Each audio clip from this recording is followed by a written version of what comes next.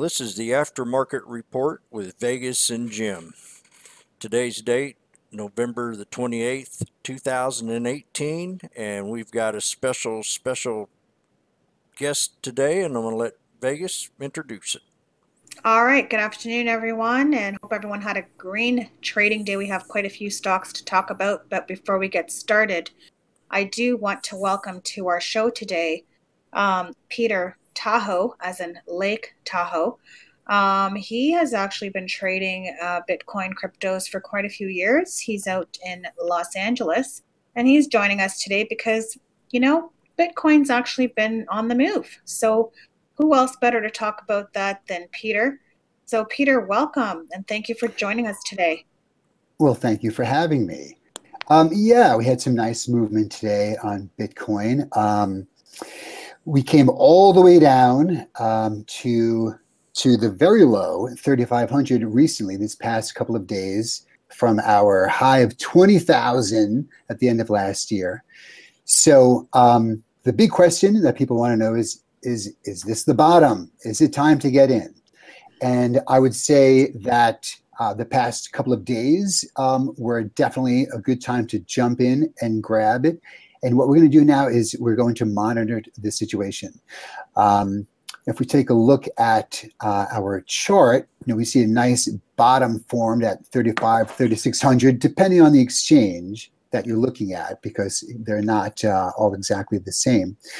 And we had some really strong volume coming in and supporting it at 35. And then yesterday we had a big day because there was a big conference in New York, which is Consensus Invest. This is Consensus in New York is one of the biggest conferences in the country, and they have it, it's a couple times a year. The one in the beginning of the year is more for, let's say, the builders and the people at large. But this one, the invest part, this is more bridging the legacy markets with crypto. So we had some really heavy hitters from big banks and big corporations and hedge funds and institutions taking a look at what's being built in the blockchain world as of yesterday. So, and as it turned out, the Bitcoin price was at this very low support level and right at the tip of a wedge.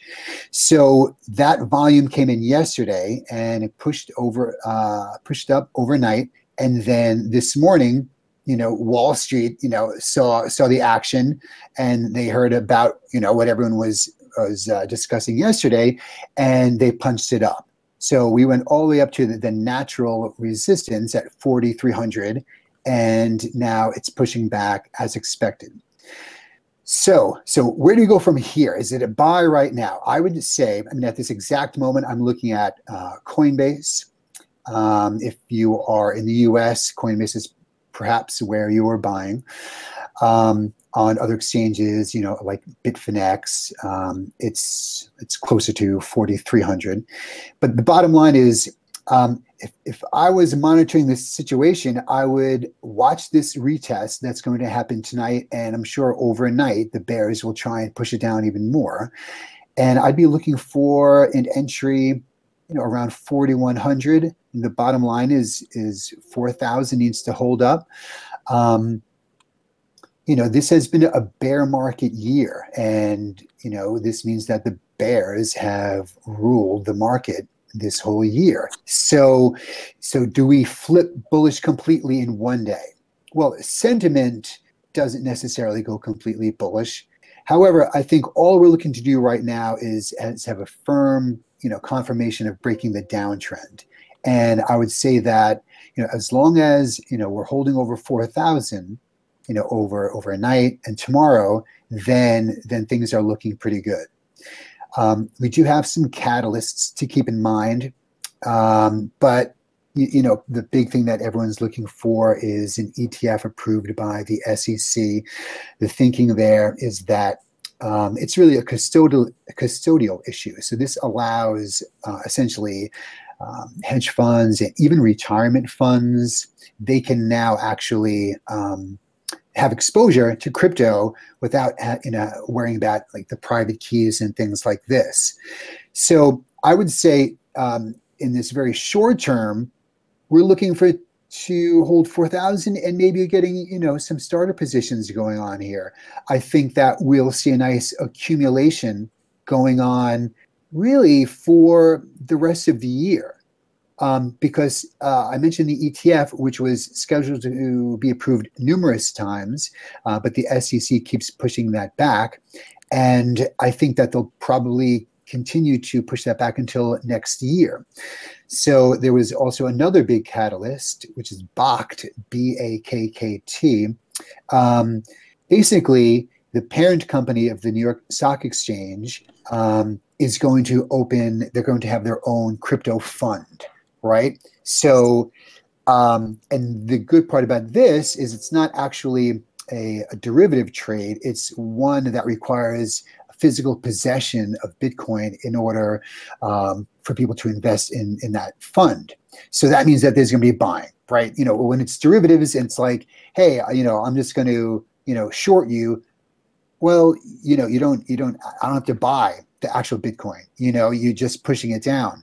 So BAKT, which was scheduled to start happening on December 12th, that actually just got pushed last week. And this was, it got pushed back to January last week. And this was one of the things that precipitated the fall. Also, the Bitcoin Cash fork was a big reason for it coming down, Bitcoin coming down so far.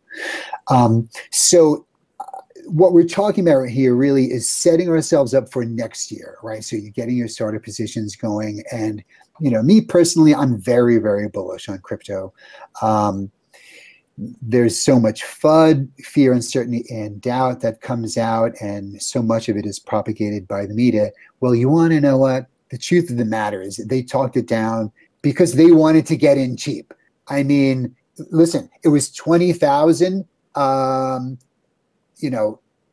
see, at the end of December. And so now you're buying it. I mean, you're buying it at $36.50 yesterday. This is a great deal. So I don't know if we're going to dip back below 4,000 again, but if we do, I think that it'll be bought up very quickly. So, long term, I think that we are back to all-time highs within a year and a half. The other very important catalyst that's long term, that's within 2 years, but it's like just over a year and a half, is the Bitcoin halving. This means that the mining rewards that the miners get, right, from mining Bitcoin. Mining Bitcoin is you're essentially just confirming the transactions on the blockchain.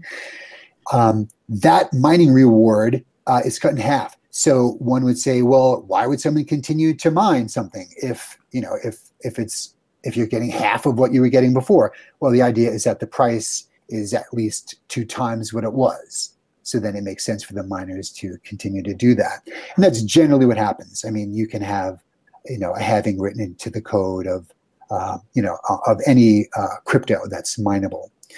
So the bottom line is, all ships will rise and fall with Bitcoin.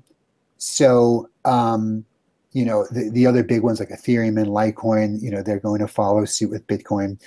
But something that to keep in mind, listen, crypto is a big game. It's not just Bitcoin. I mean, the truth of the matter is, you could buy $200 and send it over to, another exchange and trade altcoins and flip those, every day. I mean, there's always a lot of action, especially in the altcoins. Just today, Nexus pumped up 100%. Now, I happen to like Nexus, that's NXS. But clearly a whale had accumulated at the super cheap prices, and then it went up like literally 105%.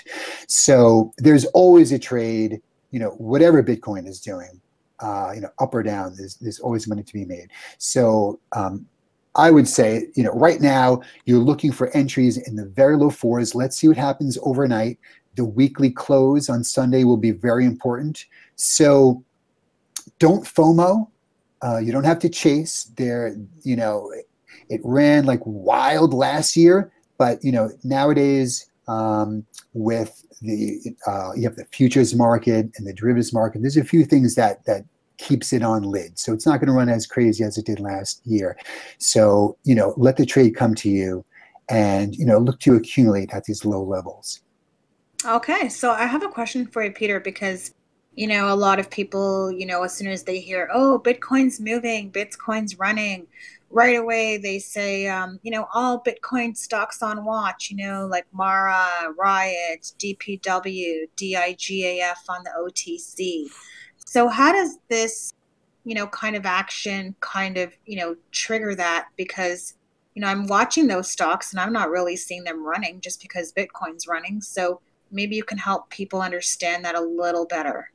Yeah, I mean, there are some of those that are okay. I mean, Riot, I think is okay. I think that they're actually legitimate. When they first came out, I didn't necessarily think so. But there was a decent day trade. I mean, listen, they're day trades, right? Bitcoin pops, and you'll see a little pop on some of the crypto stocks.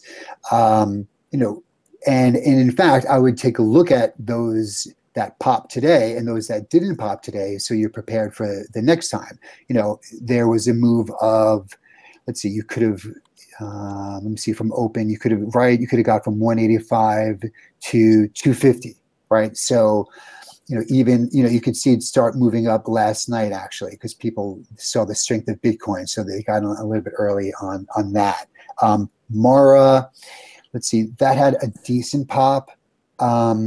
Listen, the truth of the matter is that any of these crypto stocks, if they're miners, so if that company has like a ton of mining rigs, they're way, way underwater. So because it's currently, anyone who's mining Bitcoin right now, they're doing it at a loss. So those, they're really just day trades right now. Bitcoin has to get back up to like 10,000 for the companies themselves to actually be profitable. So, I mean, for me, there are no long-term holds in those stocks. You're getting some exposure to them, but you're not holding the actual asset. So, the bottom line is we had a nice bounce off of a bottom after a very long decline, on Bitcoin. So we had, really good movement yesterday, overnight, and then today. So so we had a pop in some of them. Okay, well, that I think explains it, and I really do say, I actually think the move on Riot was probably the best one today because it did have a low of 179 and ran all the way to 250. So. That was probably one of the stronger ones today on the blockchain. So And I've been trading Riot for a while too, and it's way oversold. I mean, I was flipping at Vegas around $5, $6, $7 last little bit ago, not too long ago. Not too long ago. Yeah. And you don't want to be in any of those stocks when it comes to earnings because they're all way, way, way, way down. Like Mike Novogratz, who's sort of this well-known billionaire who's very hype on crypto. His company famously released some information yesterday, Galaxy. And they lost. They're down millions, and people are leaving. So the bottom line is that this year was very much like a builder's year. But long term, I like it a lot. Next year and 2020 for the halving, for sure. And it is the future. I mean, the bottom line is this is how trade will be conducted. Very soon. I mean, it's just blockchain is just it's a better way to do things. It's like a world currency almost, and there's nothing like that right now. Yeah, I mean, and that's one of the things about being so disruptive is that all of the current power structures will always try and push you down because they stand to lose. What you gain, they lose. So I mean, the original ethos, from which it sprang, is certainly in alignment with my own views. You're essentially taking the hands out of central bankers. Yeah. Yeah, but even the IMF, I mean, everyone knows that this is how it's going to be. I mean, this is how we're going to do business, and it makes sense. So they're sort of prolonging it so they can get their own position, and integrate their own systems with this, and not be completely disintermediated. I mean, otherwise, you just put so many people out of a job immediately that you cause so many enemies. That's why you get so many people shorting it, so many people talking it down. Because they're fighting for survival. Yeah. And beings we're sitting here, I'm going to just go ahead and talk about Riot real fast. I'm looking right now at a 1-year chart, and you can see last year when we had the big run, Riot, when the thing about Bitcoin came out, Riot ran all the way to $46, and then it was just like a pyramid down. It just kind of corrected itself, bounced up a few times. So we're sitting here just last week we were at a year low at 165, and all of a sudden we have the Bitcoin breakout. So I'd keep a good eye on Riot for this coming week and next week and see what happens with it. Yeah. For some bounce plays and flips, like you said, and scalps and stuff like that. Yeah, for me, all the Bitcoin stocks, for me, they're all day trades on big pops, and then they fade. That's I don't see follow through unless Bitcoin holds, which it's going to have to prove it's going to have to prove it tonight and overnight and this week and really at the weekly, the close of the weekly on Sunday, that hey, people they're going to want to see that confirmation that okay, this is a true reversal, and then sure, right, and then these other ones look super cheap, at these levels. It looks cheap to me right now because I was flipping it around $6. So yeah, okay. Well, that's great. Thank you so much, Peter, for coming here and talking with us in the I Love Stocks community, because this really helps people better understand what's happening in the Bitcoin crypto world. So I'm sure we'll be in contact regularly and hear more updates from you, because a lot of people like just knowing what's going on. So we appreciate this very much. Thank you. Yeah, my pleasure. And you can find me on Twitter, Peter Tahoe. I post there a fair amount, certainly every day. And like I said, listen, there's always a play, there's always a trade in crypto. Whatever Bitcoin's doing, the altcoins are an entire other universe. So there's always something you can do. So sure, my pleasure, and let's do it again. Yeah, great. Thank you. If we can get that link to your Twitter page, Yeah, we'll add it to this video. Yeah, we'll put it in the video too. Okay. That'd be great. Well, thank you very much, Peter. We appreciate it. Okay, guys. Take care. Bye. Thanks. All right, Jim. So that's great. And I'll put Peter's link in our video information tonight for those of you that like, even if you don't trade Bitcoin, crypto, you still like knowing what's going on. I will, or someone that does trade it, I'll post his link and you guys can check him out. All right, so Jim and I are now going to talk about some stocks, and we're going to talk about NIO and IQ, NBEV, David's T, and I might even throw in a little bonus. So why don't we start with NIO, Jim? Wasn't that pretty on our video last night? Oh boy, I'm just showing the website of this pretty car right now. It's called the NIO ES8. And then here's the ES9. That's what I want right there. I want Jim one wants of them. That car. How much is it? Do you know? Oh, no, I don't know how much that thing is. Okay, well, maybe it's a good deal. I heard the cars they make are good deals, so I'll have to check it out. Okay, well, let's look at the yearly chart on NIO. It's new IPO. It's been out for about 3 months now, 3 or 4 months. It opened up right around 535, or it had a low of 535 that day. And within 3 days ran up to 1380, and then ever since then we've had the trade war battle going on, which we had going on back then. And we've had a couple little bounces and corrections within this channel. This channel goes up to about $8.24. That was the last resistance that I drew on this chart, and that was the high of the channel. So today, and here we are at the bottom last month at $5.95, under $6. So I'm going to pull up the 20-day chart, and you'll get a better picture of what we're looking at. For the last 20 days, this thing's been kind of bullish. It bounced from that 562 level, and today we had a 20-day high of 28.24, which is right on my resistance there. So what we want to see tomorrow, maybe just a little bitty pullback, not much, but we want to see this thing run on out and break out of that $8.24. But we've had NIO on our eyes, on our watch list ever since the IPO broke out. I think there's a lot in store for this stock. This is just like another Tesla. So you'll definitely want a piece of the pie when it gets up to around 20, 30, 40, 50 bucks. And that is NIO. All right. And I got one I want to talk about today. Which one? This is IQ. I've been wanting to flip this stock forever, and today I just thought about it, and I turned and I looked at the chart, and right now I'm going to pull up a year's chart on it. I don't think this thing's been out for a year either. No, and I do want to mention to people that are not familiar with the stock, you know, this is the parent company of Baidu. Okay, I don't know if a lot of people knew that. BIDU is the parent company of IQ. It's China, right? Correct. They're in Beijing. Yeah, I got the website up right here.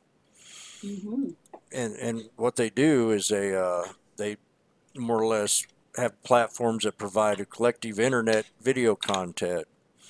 So, you know, and I've loved this stock. I mean, this thing ran all the way up to $40. So we'll get back to the chart here.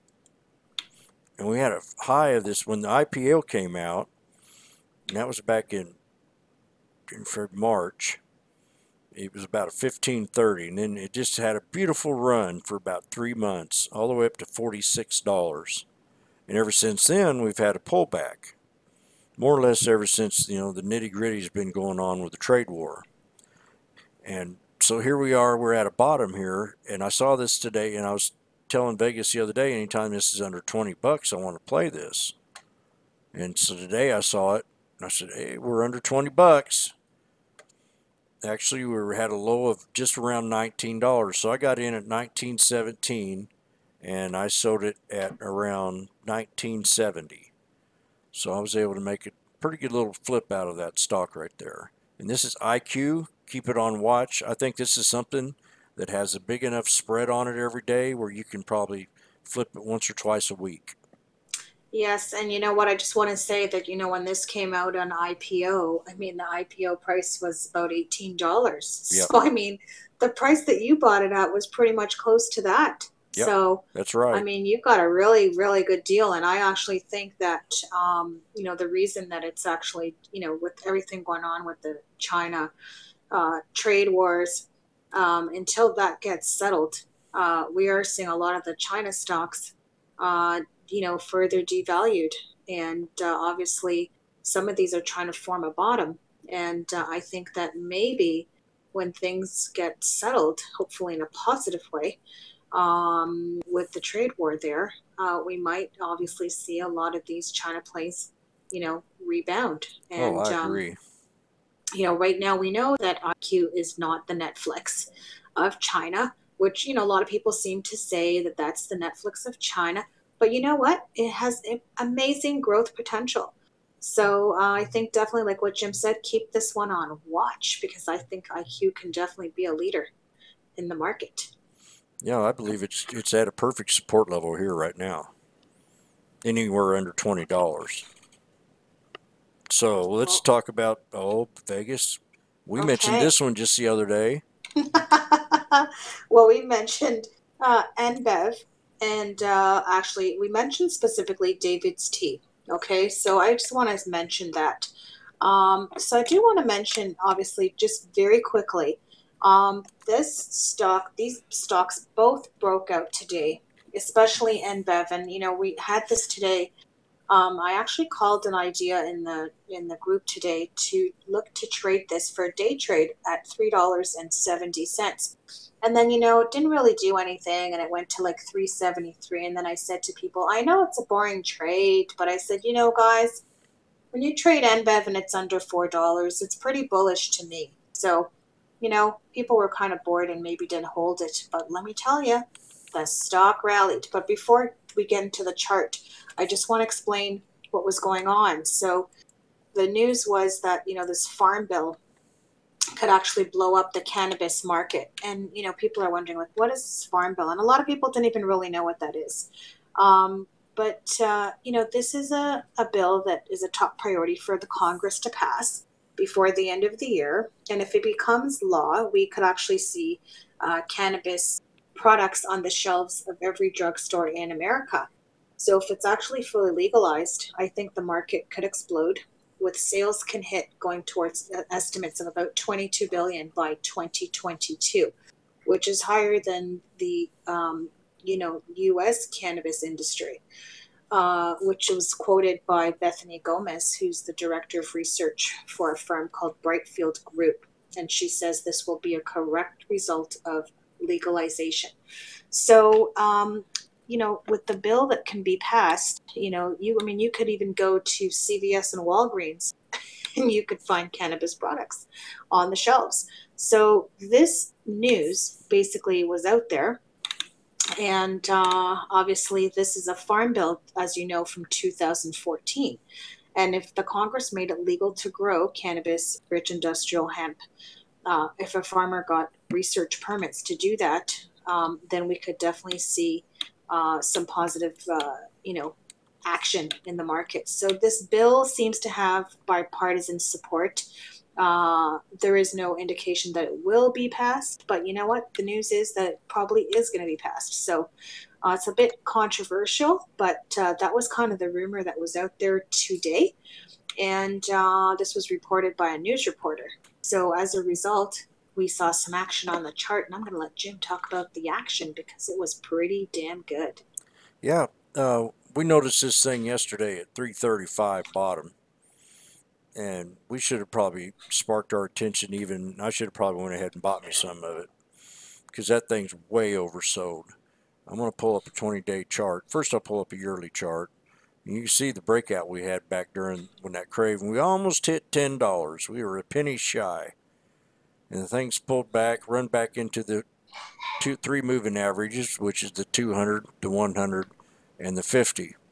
So we've been showing a lot of respect to the 100 SMA right here. And when this thing got down to that 335, we should just went ahead and jumped right in.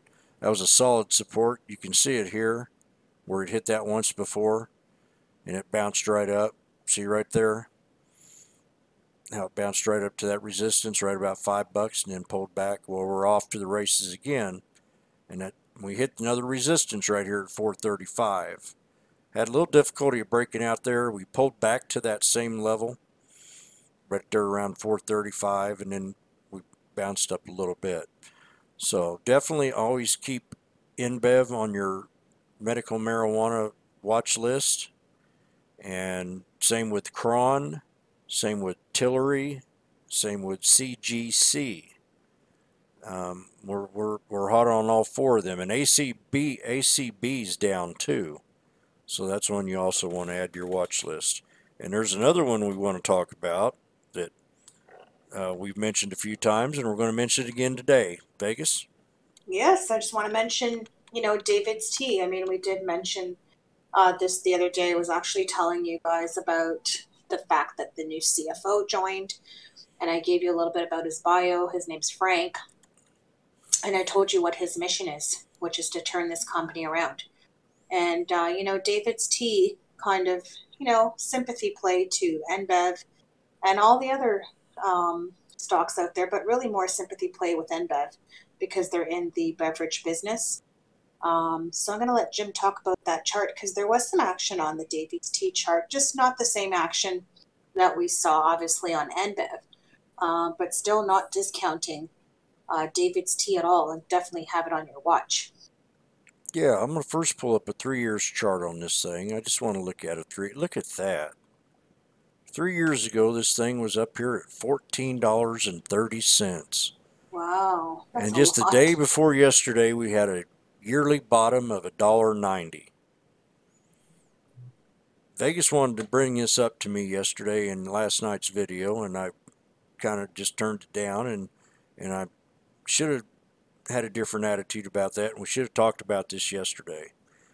I didn't realize that we were down here at $1.90 at a year's bottom. So I'm going to pull it up back to a year, and we're going to look at a year's chart now. Beautiful chart. Here at the year high, we had 535 with a pretty nice little resistance right around $4. Let's say 414, somewhere in that area, right around 415. So that's what we're going to call long resistance. So we got a little channel here. We got a low support at 205 now. I'm changing that to 205 to 209 as a support area. This 216 is going to be a pivot point, and we're going to try to bring it up to the channel of that 230 area. We'll probably stop right around 222, and we talked about that today. And we came real close to hitting that 330 today if we did not hit it at all, which I think we did. Come real close. So let's try to retest that 230, and if we can get past that 230, we got an opportunity to bring it up to the next resistance, which is right around $2.50. Don't go hog wild with this one. It is a sympathy play, but I definitely think this is what I call high society tea. Very good stuff. Oh. That's David's tea. David's tea. Okay, so I just want to throw in a little bonus here. Bonus time. Yeah, bonus time. I do want to mention this because this popped on my watch today on my scanner, but didn't really get into it. But I do want to talk about RADA, R-A-D-A. This is the Israeli ticker, and I'm just going to send something here to Jim. I'm just going to send you a link, Jim, that you can show up here. Yeah. It's there. So I just want to mention this stock only because, I was looking at it and thinking what's going on with it, but there was news on it earlier today. This is an Israeli ticker. They're located in Netanya, Israel. As you guys know, RADA is an Israeli-based defense electronics. They specialize in the production and sales of tactical for force and border patrols, also with aircrafts. They sell a lot of stuff to the U.S. Anyhow, long and short of this company, they did actually raise $12.5 million from a leading Israeli institutional investor. And they got two Israeli investors, one called Sagot, and the other one is the Phoenix Insurance Group. And they actually agreed to purchase 4.5 million shares of the company stock for expected gross proceeds of 12.5 million. And also RADA's major shareholder, DBSI, also agreed to invest $1.5 million, which is subject to shareholder approval. So this offering for this, investment is going to be closing today, which already probably closed anyways. So the proceeds from this is for general corporate purposes and for obviously to include working capital. So in looking at the chart, it did look to me that RADA looked bullish. And I'm going to let Jim talk about what he sees, but I kind of look to see a continuation potentially later this week, because I actually think that it's great that they got this money from investors who are putting money into the company. So I think that's actually good news. It's a lot better in an offering, if they needed an offering or if they needed money, that's for sure. To have extra capital, they can really go to town.